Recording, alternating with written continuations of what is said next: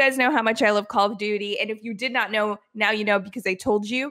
But Call of Duty last week had their multiplayer reveal for Call of Duty Black Ops Cold War, which is pretty much like just a return to the basic Black Ops that I love. They're promising boots on the ground combat.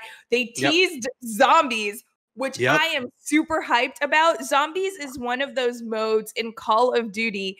It just sucks your life. Like all winter, I will just stay hibernated in my home playing zombies with my friends that choose to enter my den because I do not leave because of zombies. But they also revealed other things as well in multiplayer. The big one, I think most notably, has to be the fact that vehicles is going to play a huge role in multiplayer and potentially change up how we play multiplayer. Vehicles will be included in different maps, different modes, as well as new modes that they're introducing. One of them being a VIP escort missions, which for me, if you guys think of, when you think of escort missions in video games, okay, you think back to like Metal Gear, you think back to Rainbow Six, all of those missions suck.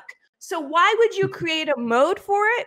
Well, they're doing it where, it is a good question. But when you look into it a bit more, it's actually really cool what they're doing because you're playing with your friends. Obviously, it's multiplayer. And one person in your group would be labeled the VIP. They are equipped with a pistol. They're equipped with some intel, which could help them spot enemies and help the team protect them. So that's a really cool mode now that I'm interested in playing just because it could test my friendships with other people. I feel like VIP is a little weird for Call of Duty just because of how quick you die in the game. You know? That's true. I feel like it works the best in Halo. VIP, even though I don't even think it's that fun in Halo, but it works the best in Halo because there's like you have enough health, you have enough resources, and like there's enough skill involved to be able to actually play the game. And the VIP has like that overshield and all that. So like I feel like VIP is a little fun in Halo, but that's the extent to where I think that mode kind of works. But we'll see. I mean, I haven't played it yet, so I don't know. You bring up a good point, which I want to talk about a bit more. You think VIP mode is kind of weird for a Call of Duty because you die. It's fast paced. Call of Duty is a very fast paced shooter. You die, you come back, and you keep going at it again and again. However, I feel like what they're doing and what Treyarch is doing here with Black Ops Cold War is they're really trying to expand it past what we actually know Call of Duty to be. They said it's going to be cross-platform, which we knew to expect, and that's really cool. But it's also going to be cross-generational. So this is a Call of Duty that is going to be long-lasting. And I think for them to do that, they do have to switch up, not necessarily switch up their modes, but add new modes that may be able to gain the attention of people who play Halo, of people who may play Rainbow Six. And they have other modes as well that is focused more on tactical aspects and strategizing rather than just shooting and going for your target. That you do make a good point. They're trying to innovate. They have to try and innovate, right? They can't just reskin Call of Duty every single year, you know? But at the same time, I guarantee that 2 weeks after the launch of the game, people are just going to be playing the same game modes that they always play when they play Call of Duty. Everyone's just going to jump into domination. Everyone's just going to jump into team deathmatch. Maybe they have a couple people in free for all, and that's it. That'll be or search and destroy, of course, as well for all the competitiveness that comes from that. But then besides that, like all the other ones, they'll be populated enough for you to find a game, but they won't be the same. They won't be the main core game modes that everybody wants to try out when they play Call of Duty. I understand the attempt. I understand what they're trying to do. You make a good point, bringing some people maybe from Halo who liked VIP there, or just to try something different. Cool.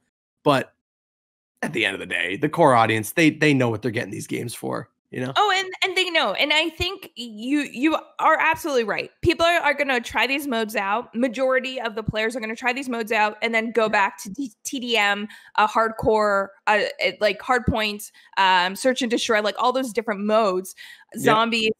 But I think they do need to expand to have those niches. Because what Call of Duty is doing, especially with the introduction of Warzone earlier, was it last year or earlier this year? this year is like feeling like forever. I don't know when it ended or when it will end. When did it start? We're in a time loop. But when will it end? But when Warzone came out and the popularity that gained, I think what that did for them is really open their eyes into how they could expand the franchise beyond just, rotating through Modern Warfare, Black Ops, and all those other iterations. And with making this multi-generation or cross-generational, that's the term they're trying to push, and they're making sure that players know whatever happens in Cold War will affect Warzone. Whatever happens in Warzone will affect Cold War.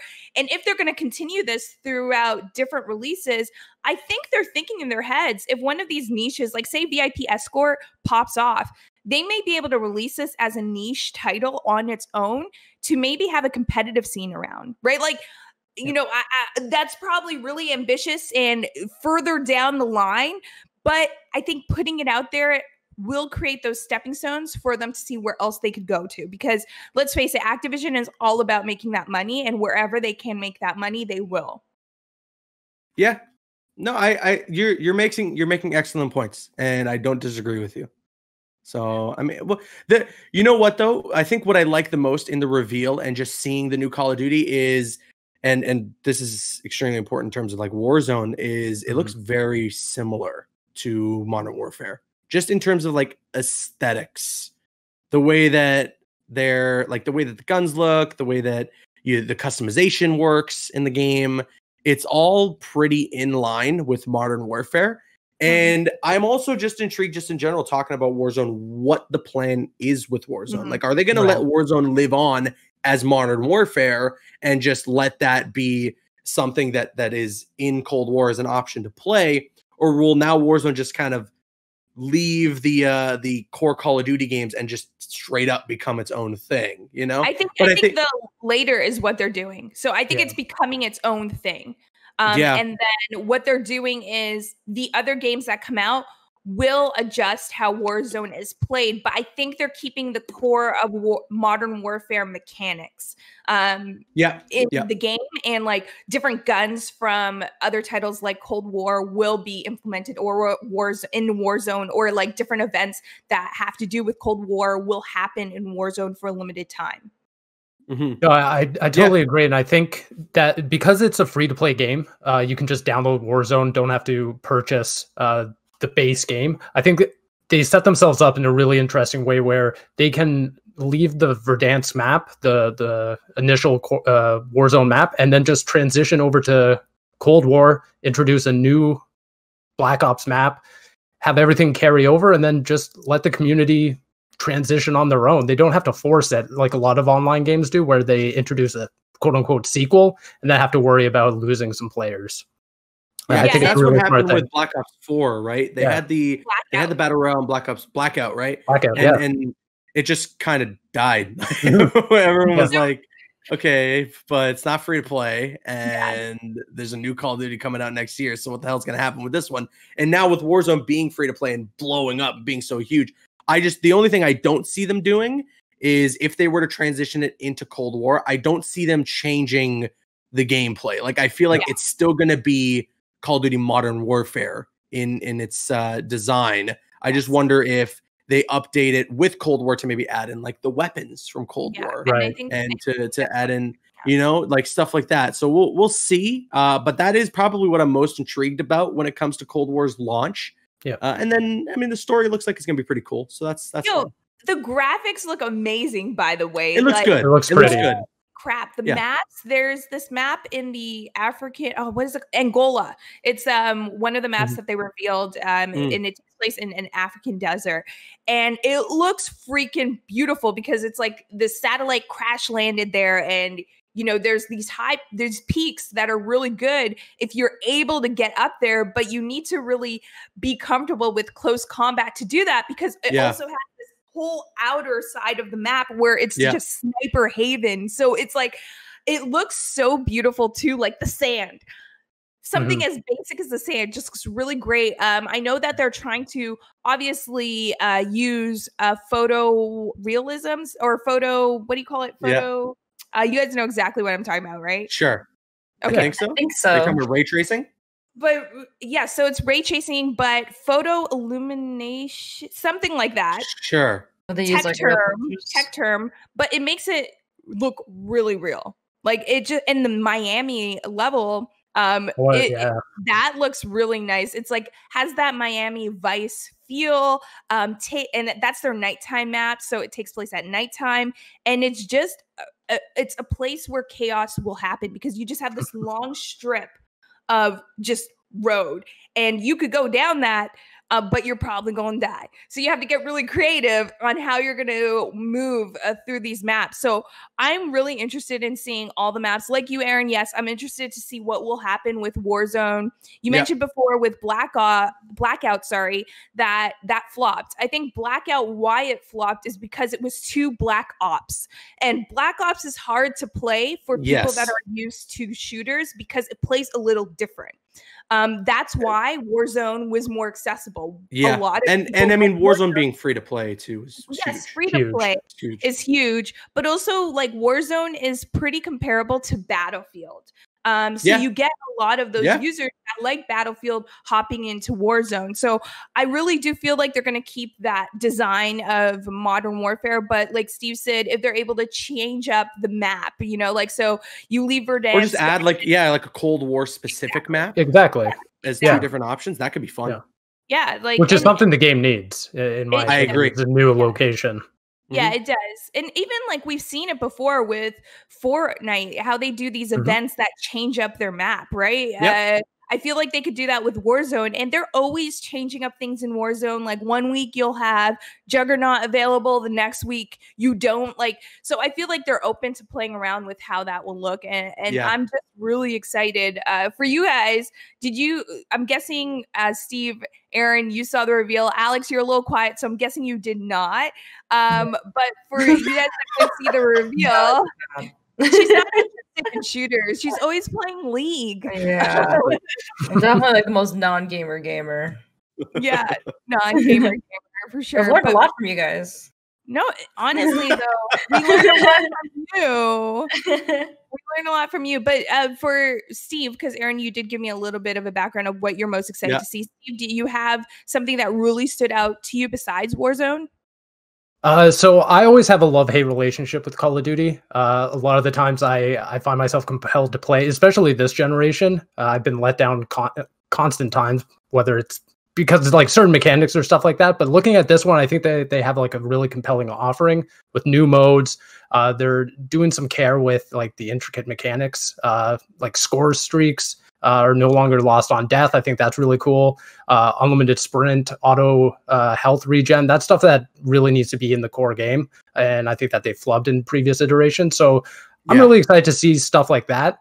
But Warzone at the end of the day has ruined me for Call of Duty. I've been obsessed with Warzone throughout this entire year. So as soon as I saw all the maps, the vehicles and all that, I'm like, okay, so how does this play into Warzone? That's what I really want to see.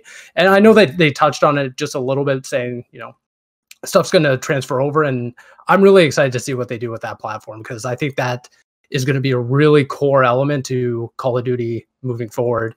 The other thing I wanted to touch on that I haven't seen a lot of people actually talk about is that this is going to be one of the first Call of Duty games that is co-developed. Yes. A lot of people don't really give a lot of credit to Raven, one of Activision's other development studios. They usually do support stuff, or I think going all the way back to World War II, World at War. They go all the way back there. But this is the first one that, a whole bunch. And this is the first one that it seems like they're developing it side by side with Treyarch. If you see some of the promotional stuff, they actually have their name on it, which hasn't been seen before. And then they also have Beanox, who's doing like the PC port. But it's actually really cool to see someone who's actually been in a support role in Activision kind of step up and handle it with Treyarch. I'm really excited to see what they turn out this year. And I think that all stems from Raven having a huge part in Warzone's success. Yes. They lended a lot of support to Warzone and Infinity Ward in terms of making sure that that game runs smoothly and that it is successful. So I feel like that kind of gave them I was going to say something that I'm not going to say. I was going to say the balls to kind of step up. Well, you said it. Step up to Activision and be like, hey, like, this is something that we did for you guys that is now like one of the leading battle royales on Twitch. Like, what are you going to do about it with us continuing this relationship? They have a little room to negotiate. And it's great, like you mentioned, Steve, that they are now co-developing Cold War with Treyarch. Mm-hmm. And kind of working off what you just said, Call of Duty is always on this 3-year cycle where it goes from Infinity Ward. Typically, it's Sledgehammer right after, and then it ends with Treyarch. Sledgehammer isn't involved in this one. So it kind of, I don't know, like I want to see how this plays out because I kind of have a feeling that Raven's going to take Sledgehammer's position. And maybe in a couple of years, we'll see them just develop a game on their own. It'll be very interesting to see how this all plays out. I never really thought about it until you mentioned it, and you may be onto something. It'll be interesting to see how it plays out, definitely. Yeah. There's this inner working in Activision, beef between the studios. It's kind of cool. You know what we have to do, Steve? We have to go undercover and unravel the whole mystery of where in this whole. Wait, we need to get muted. We don't want them to see this. Oh crap! All right.